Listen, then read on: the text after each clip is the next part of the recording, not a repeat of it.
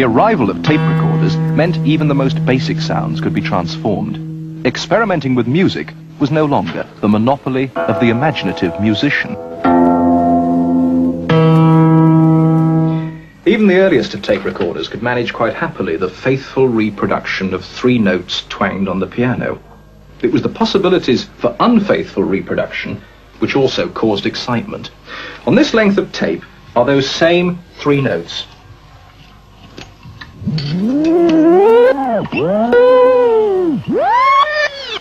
If I wind this piece of tape through the machine by hand, at a speed which isn't constant and in a direction which is forever changing, those 3 twangs become a collection of quite different sounds.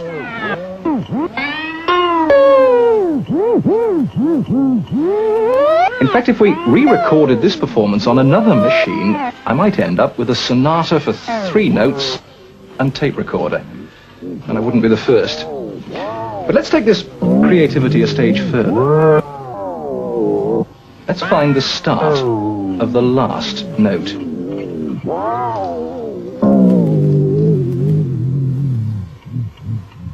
There it is. I'll cut the tape there. Now I can take the end note, turn it the other way round,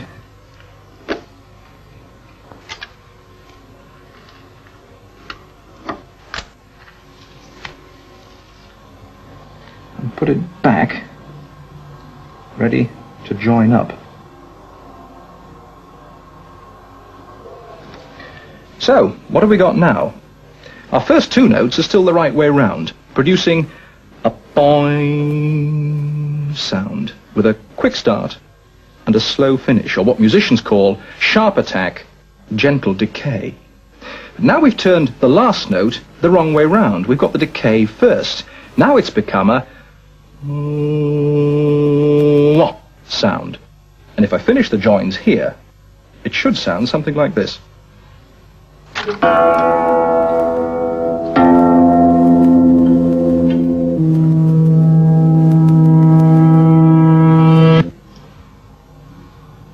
Crude stuff, you're probably thinking, but to some people, the possibilities of doctoring natural sound using the new magnetic tape became an obsession.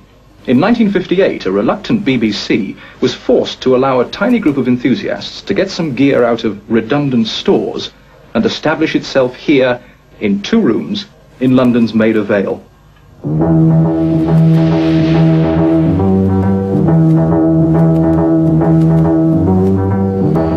The Doctor Who theme, just one of thousands of signature tunes, special effects and pieces of background music created by the Radiophonics Workshop since 1958.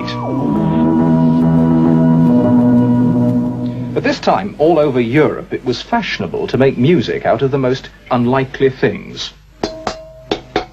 An old lampshade, an empty tin can. Anything that could make a sound could be doctored by the tape recorder. What have we got here? Got us a gravel.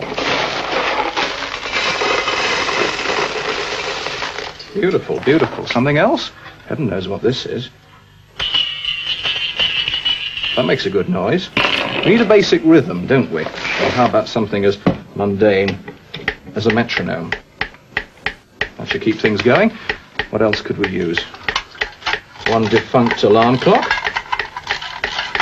Got to have possibilities in it somewhere. Now add all these bits together on a tape recorder. Play some of them backwards, some of them forwards, some at the wrong speed, and this is what you end up with.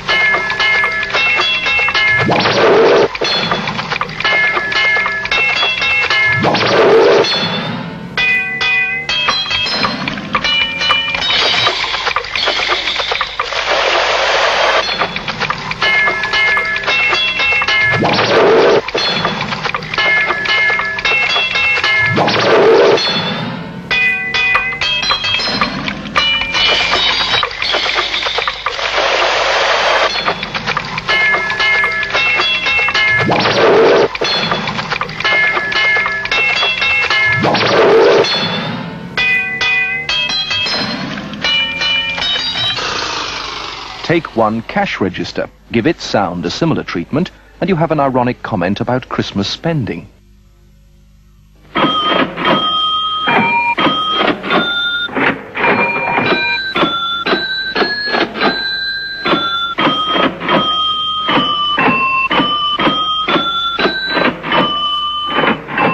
By playing around with tape, almost anything can become musical.